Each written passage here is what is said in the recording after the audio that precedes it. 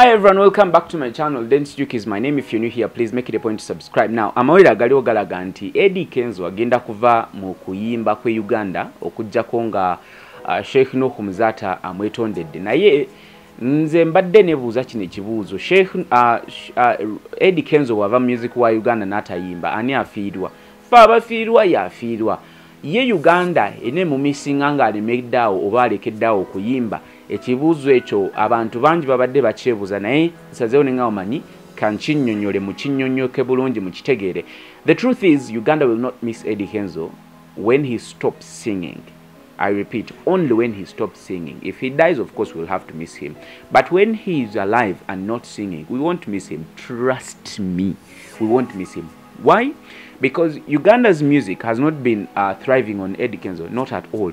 Not at all. That is a matter of fact. Nti buli mwaka wavaayo omwana omwatikirivu afune tutumu. Guno mwaka oba last year twafunayo John Black, the other year twafunayo Fameka, the other year Waiki Benda, the other year bwebityo. So bwebityo bijja bikola ki bitambula.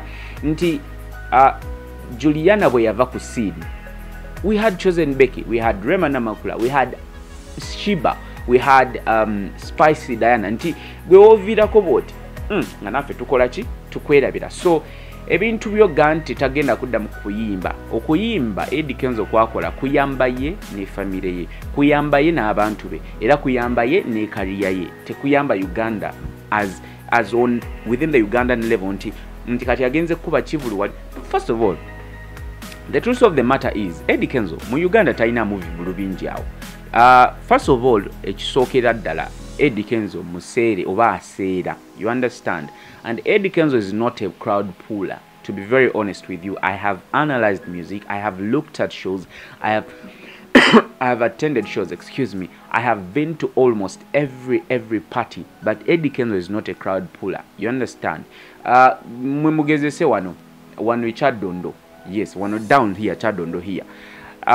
Bwebaga anti kati aze ku comedy store, abantu tobalaba nnyo naye bw'ogamba nti maybe balese Bebe Cool, Bobby Wine, you see those are crowd pullers. So Eddy Kenzo is expensive bw'oba oyagala muleeta ku event yo, n'ekirala he's not a crowd puller. So but promoters first of all tebagenda mumisinga kubanga era tebabadde tebafuna music we nti kiri awo. Kyobola nti organizing nnyo his annual concerts n'abanga akikuba oba n'akifuna mulundi neera n'okukijjuza. Era olabira ddala nga afuna hard time okujjuza ekyo ekivulu. Mwabaliko ku Serena mwakitegeera, mwakiraba.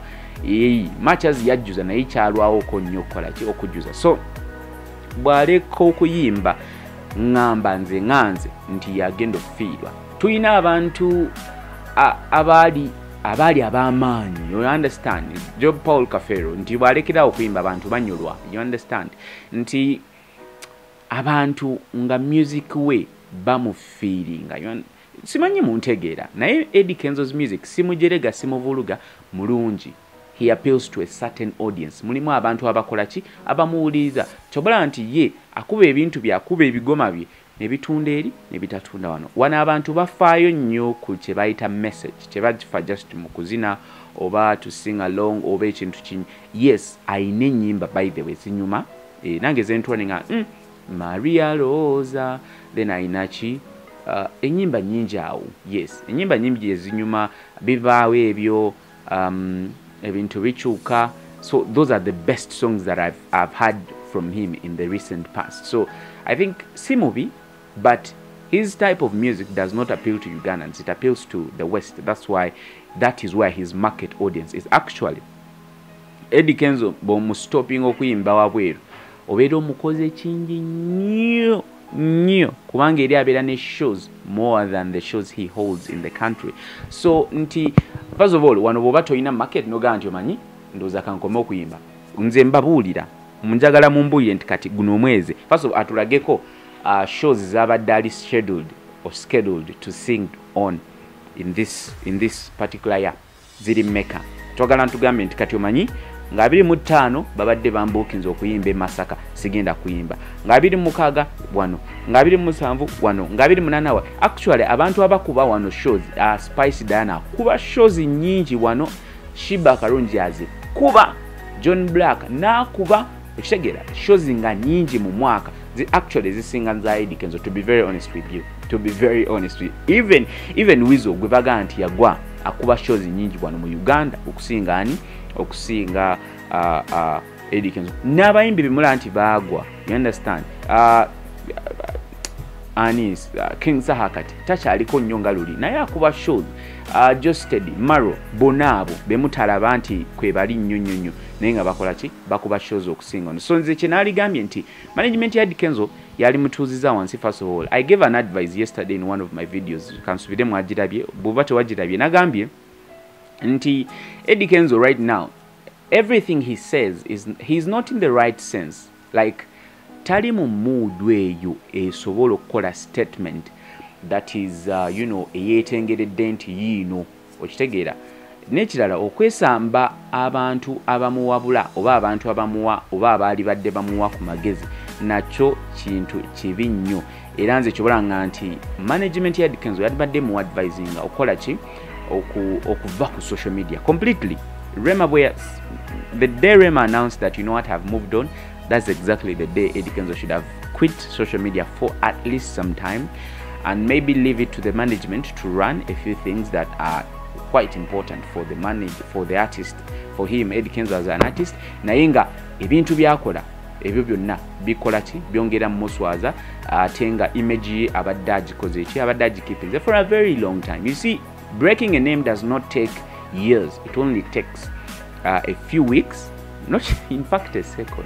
Yes, like boom ngawe nchikoze bwentyo erinya ligenze ate nacho boom ngawe nchikoze bwentyo erinya oboli zimbye. So amagezi gempa ba management oba management ya Eddy Kenzo nti mufuve nnyo okukola buli ekisoboka mu stopping okubanga ali ku social media, kubanga buli weyeyongera bwafuna n'obulumi nkitegeera. I totally understand what he is currently going through. Any man of just like him would definitely be mourning, or not mourning but crying. Yes, crying.